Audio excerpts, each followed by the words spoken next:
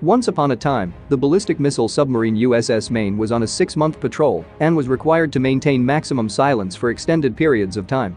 During this clandestine mission, one sailor experienced a mental breakdown. The sailor went below decks, took a wrench, and began hammering on the cabinets housing the engine room's electronic controls. In order to gain access to the reactor's backup controls, he tore a cabinet apart. This sailor's antics also made it harder for the submarine to swim at high speeds. To cut a long tale short, the sub had to make an emergency repair stop as soon as she could. Due to his mental health problems, that sailor was removed from the ship as soon as the submarine arrived in port for maintenance.